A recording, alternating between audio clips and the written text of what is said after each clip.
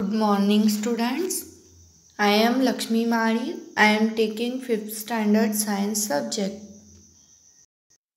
Today's our second topic is animal life. Animal life. In previous class, you have learned oviparous animals, animals that lay eggs.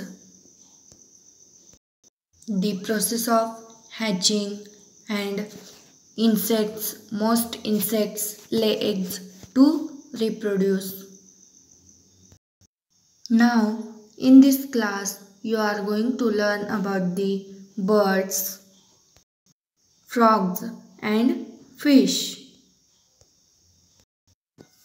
Birds to reproduce by laying eggs.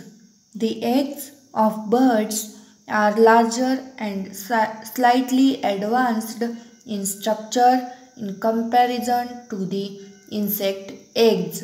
The egg shell encloses a white jelly-like substance called the albumen. The albumen encloses inside it a yellow-colored substance called the yolk. The yolk is food for the growing young ones or the baby inside the egg. In some larger species, the female will lay an egg only once every 2 to 3 days. Birds usually start to lay at around 5 months of age and continue to lay for 12 months on average, laying fewer eggs as they near the molting period. For proper development of the young one inside the egg needs to be kept warm. This is taken care of by the parent bird who sits on the eggs to keep them warm all the time. See students, this is a albumen. The eggshell encloses a white jelly like substance called the albumen, and this is yolk. The albumen encloses inside it a yellow colored substance called the yolk. Using the food from the yolk, the baby grows into a chick. The chick is the young one that hatches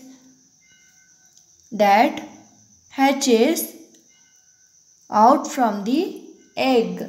The chick then develops from an adult bird. Life cycle of a hen. Using the food from the yolk, the baby grows into a chick. The chick is the young one that hatches out from the egg. The chick then develops from an adult bird. Quick check. Complete the following sentences. First sentence. The egg of a cockroach hatches into a dash. The egg of a cockroach hatches into a nymph. Second, the egg of a butterfly hatches into a dash. The egg of a butterfly hatches into a larva. And third one is the egg of a bird hatches into a dash. The egg of a bird hatches into a chick. Write in your science classwork book. Frogs. Frogs are grouped under the category of animals and amphibians. Amphibians are animals that can live both in water and on the land. Such animals usually lay their eggs in the water. Amphibians generally lay large number of eggs. The eggs hatch to give rise to tadpoles that spend their lives in water. That spend their lives in water. See here, students. The eggs hatch to give rise to tadpoles that spend their lives in water. Tadpoles looks like tiny fish and do not have legs like the adult frog. They breathe through their gills. They breathe through their gills.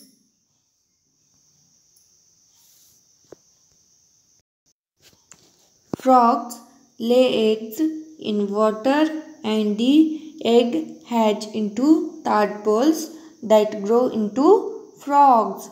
All frogs reproduce sexually and all hatch from eggs. During their time in the water, the tadpoles feed and undergo many bodily changes. They finally develop into adult frogs. After a few weeks, the life cycle is completely when they metamorphosis into adult. Next, fish. Fish are animals found in different water bodies around the world. They are one of the few animals that lay thousands of eggs at one time. Most fish release thousands of eggs, scattering them in the water where the male fish fertilize them. Out of the many eggs, only a few eggs hatch to give birth to young fish. The eggs develop and hatch into larvae, means baby fish, without any help from the parents. Now we are going to learn about the viviparous animals, animals that give birth to young ones.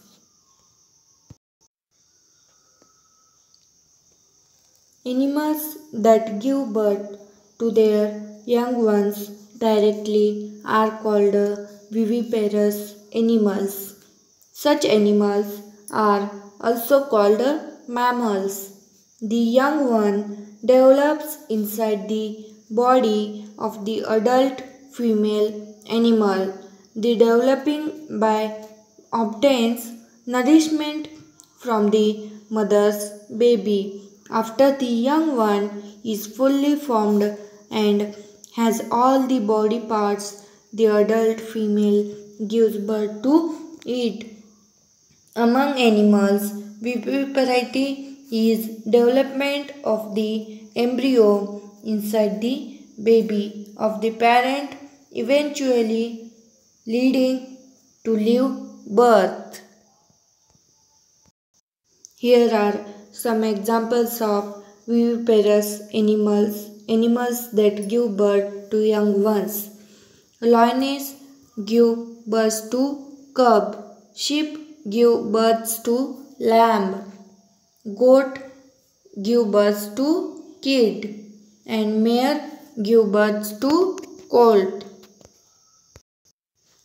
After being born, the young one feeds and derives nourishment from the milk produced by the mother. This happens for some time until the young one is able to feed on its own. Human beings, elephants, lions, dogs, cats, and most other mammals are viviparous animals.